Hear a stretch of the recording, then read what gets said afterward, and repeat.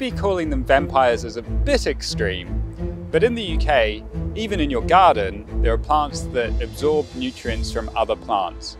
These are parasitic plants.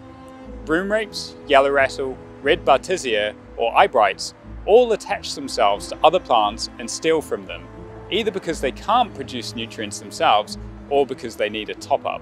They don't kill the plants they attach to because that would mean that they would also die, so they only really weaken them.